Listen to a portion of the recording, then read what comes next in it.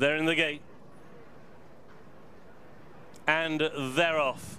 Racing over 6 furlongs, Happy Tears not that fast away. Also Willa La Rupi is ridden along in the early stages. Showing speed towards the near side, the favourite Dance and Romance. Also right up there early is over on the far side, Bibendum, racing between rivals, Restless Prince and also Asimov. The first 4 in a line across the track, being followed by Musical Touch, who's just about in 5th position. Then Willow La Rupi over on the far side alongside Happy Tears. Held up is Noisy Music, and just about the back marker is Morning Suit towards the near side. They have 3 furlongs to go. The speed is towards the far side, and it's Bibendum who has the overall lead. To Restless Prince racing in second, Asimov close up, so too Musical Touch and Dancer Romance towards the near side, now shaken up by James Doyle. Over on the far side, the white sleeves of Willow La Rupi, another one who is trying to stay on, and also from some way back now, Noisy Music is making ground. They're racing inside the final furlong. Dancer Romance to the near side has got the lead over Asimov